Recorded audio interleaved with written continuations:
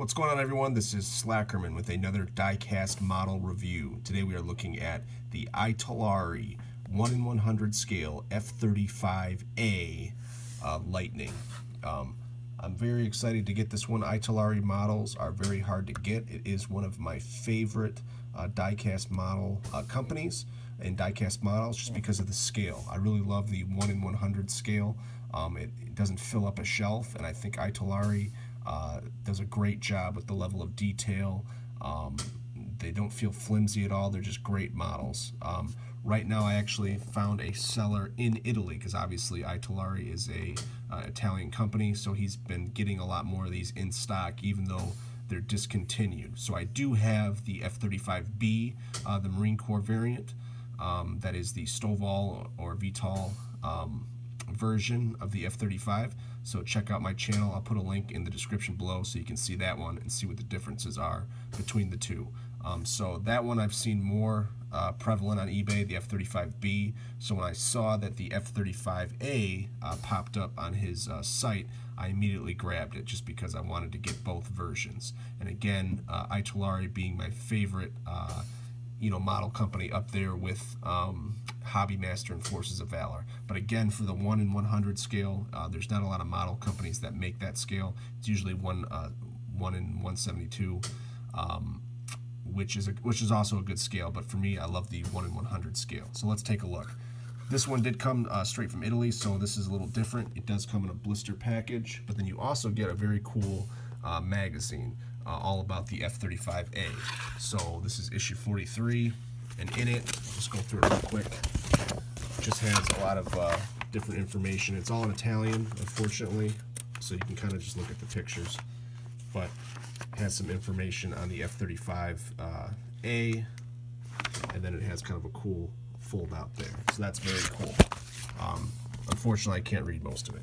So as far as the model itself, one quick accessory is you do get the stand that they all come in, so F-35A Lightning, so very cool.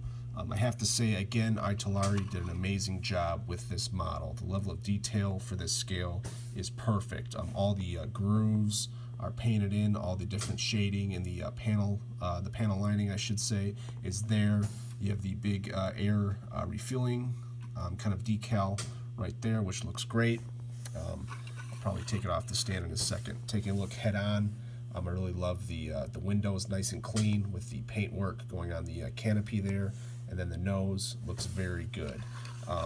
Obviously this one is different from the F-35B, so here you can see that they sculpted in or added the internal cannon, which I think is a 20 or 25 millimeter cannon that only the F-35 has, the internal cannon.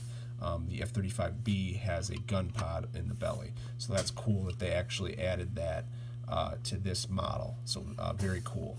You also have the in-flight lights, red and green, which is cool. On the tail wing, you have all the identifying decals there. Underside, you have United States Air Force, the star. Looking at the underside, this is new too, that little bump in the back.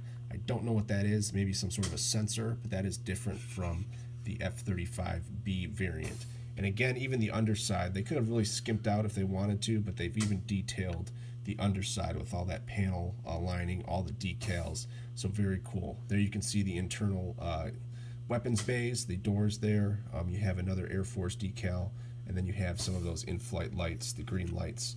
Then you also have the doors that hide the gears. And then they've even added, just like the F-35B, a piece of glass for the big sensor array on the nose. Let me take it off the stand real quick. And that's the other thing I like, is these stands are real sturdy too. So great stands that Italeri gives you. So again, here's just kind of a top view of it.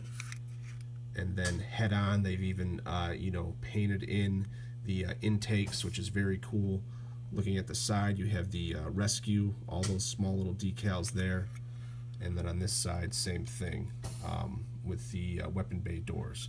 So again, Italeri is such a great model company. I'm kind of disappointed that they've discontinued it.